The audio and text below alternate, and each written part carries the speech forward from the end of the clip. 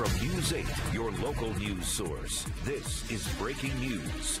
We begin 5 o'clock with breaking news. A former state Supreme Court justice has recommended that Attorney General Curtis Hill's law license be suspended for 60 days. That recommendation handed down just about an hour ago. Hill faces the disciplinary action for accusations that he groped 4 state workers during a post-legislative party at a downtown bar back in 2018. The filing today from Myra Selby, the former justice who heard Hill's disciplinary case, said the Attorney General committed the crime of battery when he touched the women. A special prosecutor declined to file charges in that case.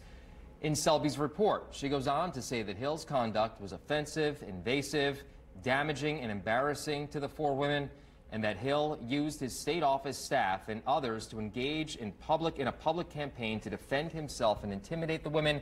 The final decision is up to the current Indiana State Court. A decision could come as early as May.